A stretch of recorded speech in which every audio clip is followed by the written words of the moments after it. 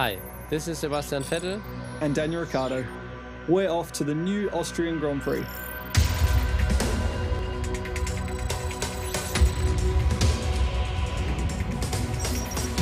So here we are heading to Central Europe, towards Austria. And on to the lush green of Styria, on the way to the Red Bull Ring in Spielberg.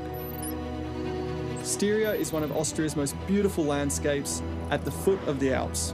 They call it the green heart of Austria. Before we go down to the racetrack, here are a few highlights.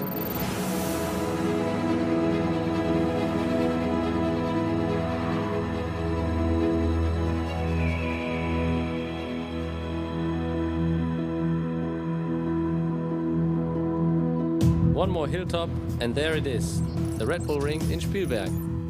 71 laps, clockwise, 120 minutes, 307 kilometers race distance. These are the three sectors, 9 turns with 4 possible overtaking opportunities. What's the most striking here are the differences in altitude. It's 60 meters from the lowest to the highest point.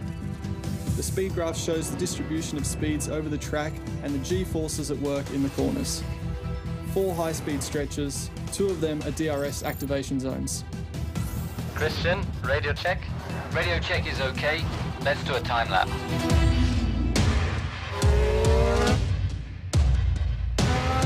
Alright, here we go then. Let's have some fun. Come on, hit the gas. Have a good start and focus on turn 1. A sharp right-hand corner at the end of the main straight. Traction is important as you head out onto the longer straight. You can get up to 300 and more here, climbing to the track's highest point. Think about brake bars for turn 2. Okay, understood. Turn 2 awaits at the top. A hairpin corner, the best chance to overtake and the toughest braking manoeuvre, from over 300 down to about 50. I think I may have flat spotted the front right. Understood. Early on the throttle, slightly downhill to turn 3.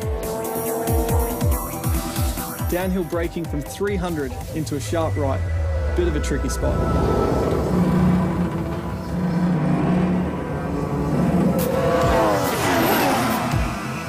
It weighs 1,000 tons, a real piece of art.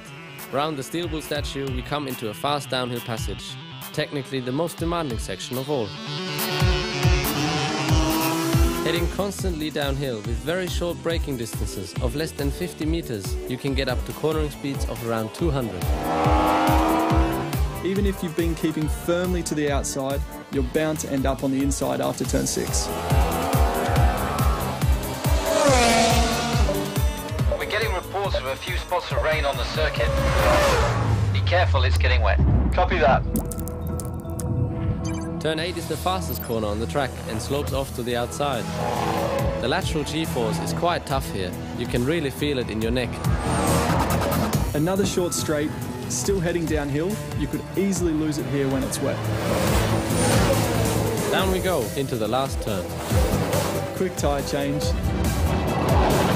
The wet tyres will do much better now.